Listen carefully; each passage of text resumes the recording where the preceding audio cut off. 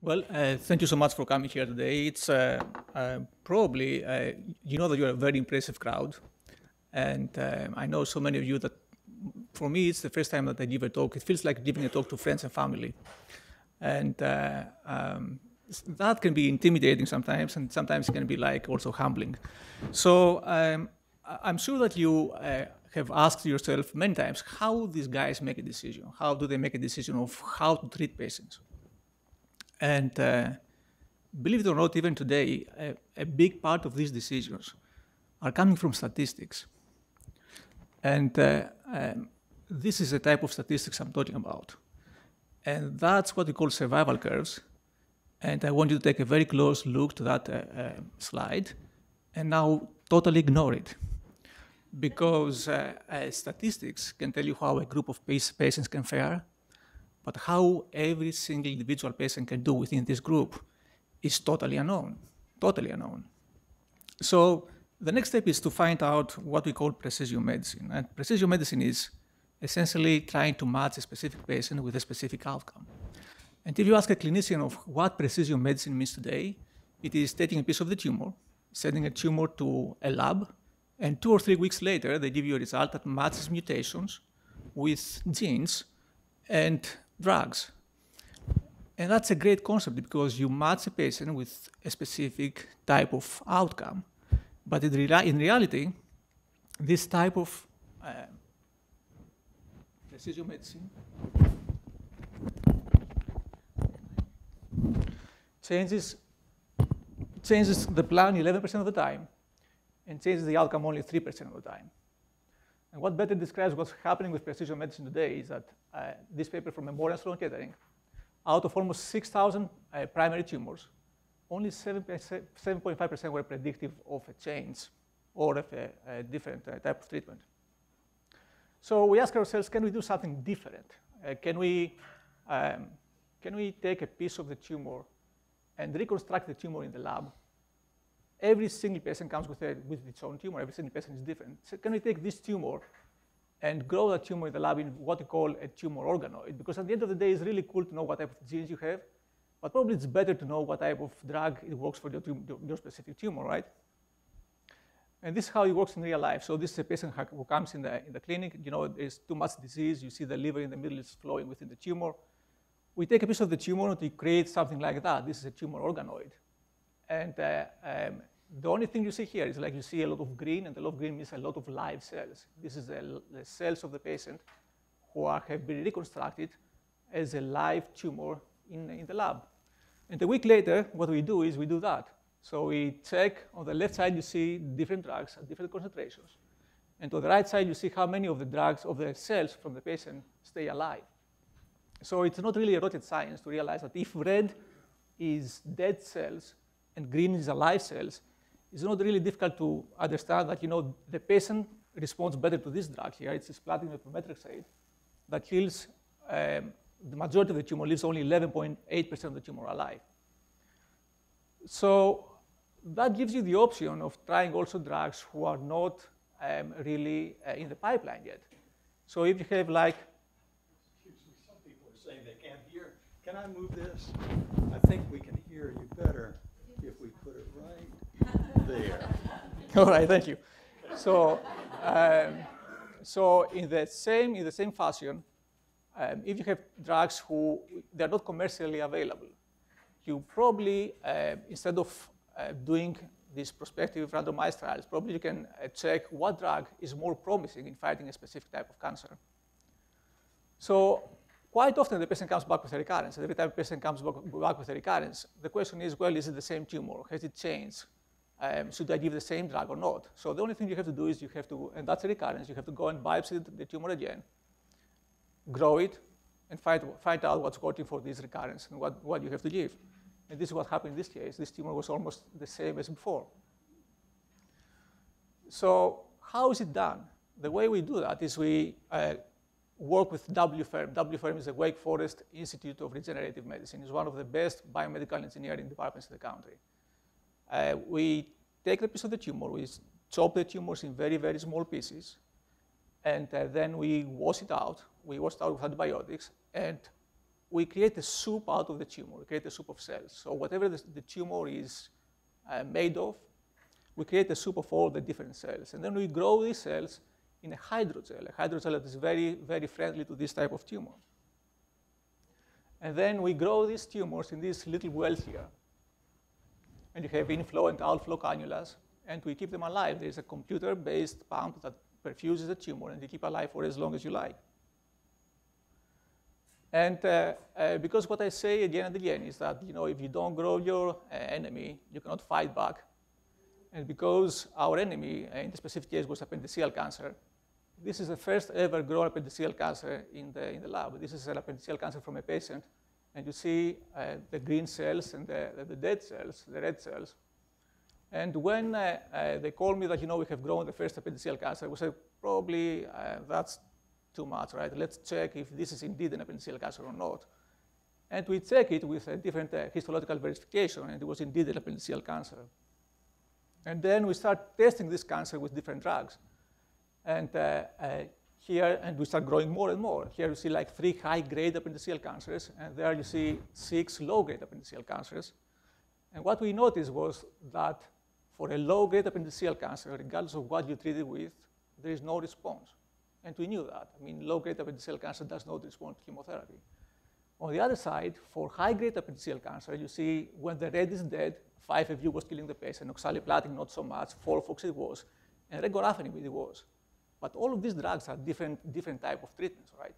That means that you have drugs who are like first-line chemotherapy, you have drugs who are second-line chemotherapy, and you have drugs who are third-line chemotherapy. So who really determines what line of chemotherapy you're going to give the patient? Not based on a cohort analysis, but based on the individual patient who's coming in front of you, right? So because for that patient over there, regorafenib, that is a third-line medication, was doing better than a first-line medication. So when we start studying them, you see that these are the viability assay for all the tumors, and you see that the red ones are the low-grade appendiceal cancers. And essentially, none of them were dying with chemotherapy. And the blue ones were the high-grade appendiceal cancers, and there was a variability in the response. Some of them were growing on chemotherapy. So where we are today, we have grown a big variety of tumors, We have a 90% take rate. That means that within 5 days, 90% of the patients have its own tumor grown in the lab. We can produce results in 5 to 10 days, and we really have grown some rare primaries. And appendiceal cancer is a rare primary. Now, we cannot use them for clinical decision-making right now, but this is our direction. This is where we are heading to. And of course, the big question is, okay, all right, you grow this thing in the lab. How does it fare in terms of how the patient is doing? How is the organoid fares in terms of how the patient is doing when you give the chemotherapy? And this is the only slide that is not ours. This is coming from a group in Manchester, UK, and they were studying GE junction cancers and colorectal cancers. And they had an 88% positive predictive value. That means that when the organoid was responding to chemotherapy, the patient was responding 88% of the time, right? And they had a 100% negative predictive value. That means that when the organoid was not responding, the patient never responded. And you can imagine how much toxicity you can spare from drugs that do nothing. Okay? So, of course, the next question is, can we identify if immunotherapy is working for appendiceal cancer or not? Well, I mean, this is not an appendiceal cancer, but it's another primary, it's another type of cancer, but I will tell you what we are doing. So the problem with immunotherapy is that it requires an intact immune system. So it requires your own immune system because it works through activating your own immune system to fight the cancer. And the tumor does not always have immune system in it. Sometimes it is infiltrated by immune system, by cells that we call them TILs, tumor-infiltrating lymphocytes, but not always, because not tumor is immunogenic. Not every tumor attracts the immune system, or it's hidden from the immune system. So what we did, we said, well, I mean, every single patient has its own immune system. Every time we remove an organ, we remove the organ with the lymph nodes. And the lymph nodes represent 80% of your own immune system. So what we did is we took a tumor, and we took the lymph node from the patient, and we mixed them together, and we grew them together. And this is what you see here. Here, down here, you have tumor only. And we hit it with Pembro and Nivo, and there is nothing that are immunotherapy drugs, and there is no killing at all.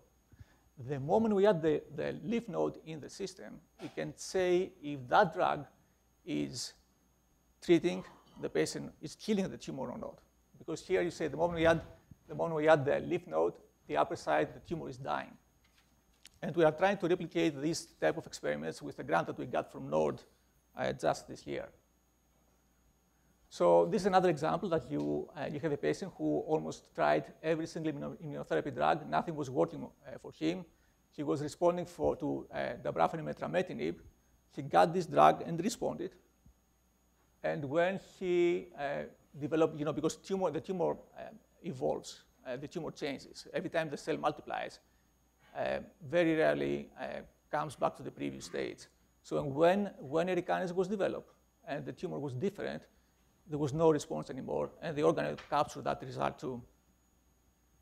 So conclusion, the organoid development is feasible, and it's feasible from a big range of primaries. We can grow low-grade disease, we can grow high-grade disease, we can grow rare primaries, and we can grow them at a very high rate. So it is promising because we believe it will change how we do research. Probably years down the road, this concept will challenge the concept of prospective randomized trials. Who will be randomizing patients when you can decide what is working for every single individual patient separately?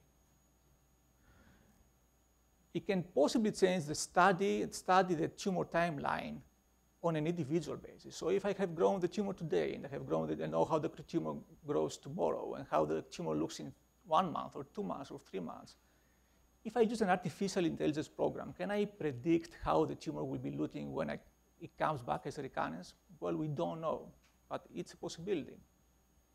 We can replicate how the tumor interacts with the immune system of the own patient. This is unheard. We never had that before. And of course, we can have a new industry focus on new targets, because from a tumor like of that size, we can generate 150 to 200 organoids.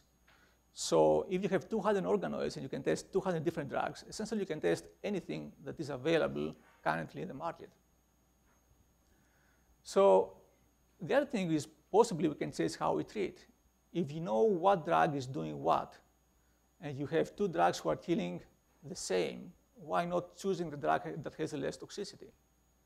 If you have 2 drugs who have a different cost, why not choosing the drug that is less expensive? So that has also implications for the healthcare cost.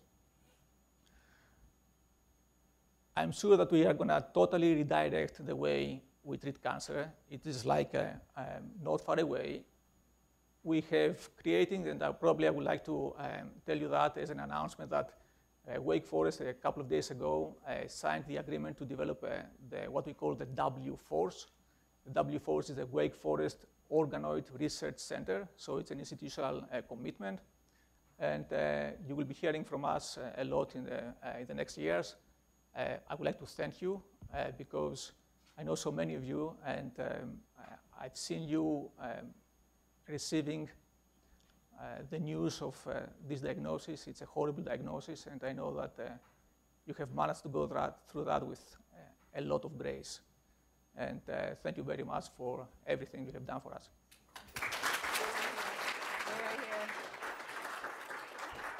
I know we're running way over, and you guys are dying for a break, but if you can indulge me for literally 1 minute. As Dr. V mentioned, he is the recipient of our most recent grant program for this research, and we'd like to present him with this ceremonial check.